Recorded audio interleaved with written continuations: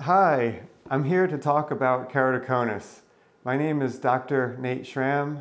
I'm an optometrist and I see patients with keratoconus and corneal ectasia every day. What are some of the symptoms of keratoconus and corneal ectasia? Well, you may have been told that you have astigmatism. Astigmatism and keratoconus can go hand in hand. Some of the symptoms is glare at nighttime. When you're looking at headlights, the lights are scattering all over the place.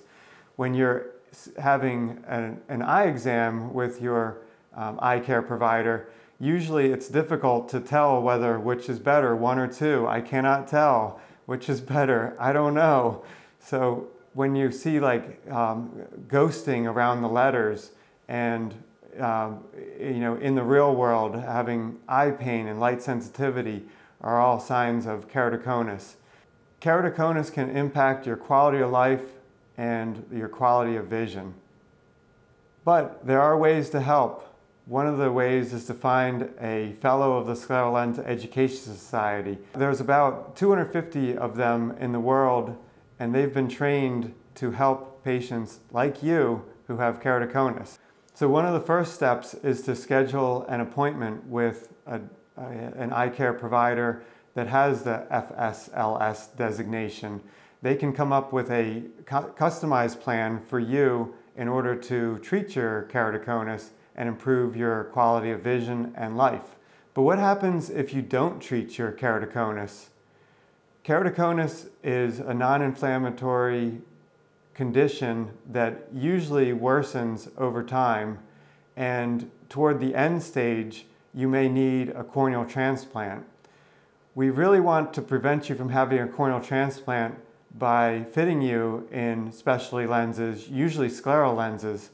And with a transplant, they don't always last as long as your life. So you may need to repeat a transplant if you start, especially at a younger age. The average life expectancy of a transplant is maybe 10 to 15 years, but I have had patients that have gone 30 plus years, but also, unfortunately, I've had patients that they only lasted about 3 to 5 years.